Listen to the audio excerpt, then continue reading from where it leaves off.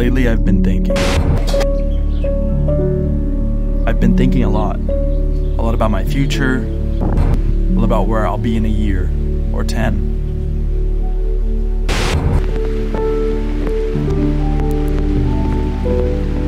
What I'll be doing, a lot about who I'll be with.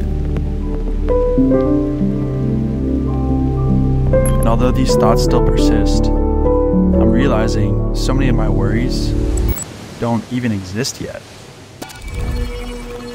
I've been caught up chasing a rainbow. Rainbows, sunshine, everywhere I go. Or should I say the idea of a rainbow?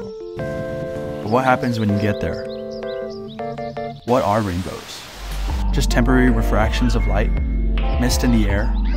Ideas, both good and bad, are intangible. Things that aren't real yet.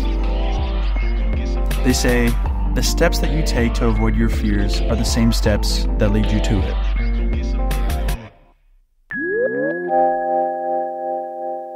Pygmalion. I made this sculpture my senior year of college.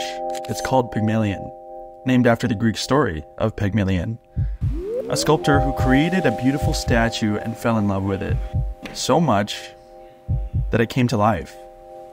My sculpture here was simple.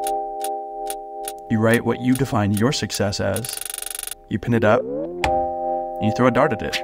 Why? Because if you aim at nothing, you hit nothing.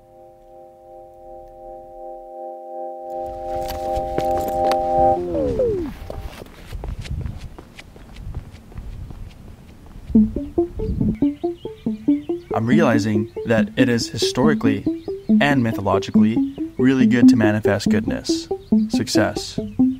But just like holding on to the past can keep you from the future, thinking too much about the future can keep you from enjoying the present, keep me from enjoying the present.